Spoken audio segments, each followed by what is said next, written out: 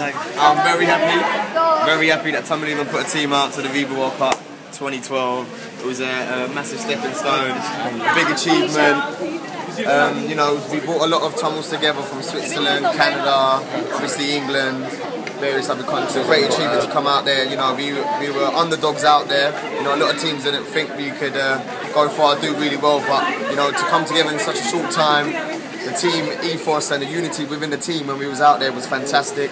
We really played hard. We played for each other. We played for the whole Tamil Eelam nation, of course, who we're representing, which is the main thing at the end of the day. So we want to say thank you to all of the Tamil Eelam nations, which is why we're here. It was a great feeling to be out there, you know, to be representing something so big, to playing against, you know, top quality teams. Obviously, you know, representing the flag which is above me, which is always a great assignment. Winning the final game, which is the last one, we had to leave with a win, you know, and at least scoring for the fans so they had something to celebrate for.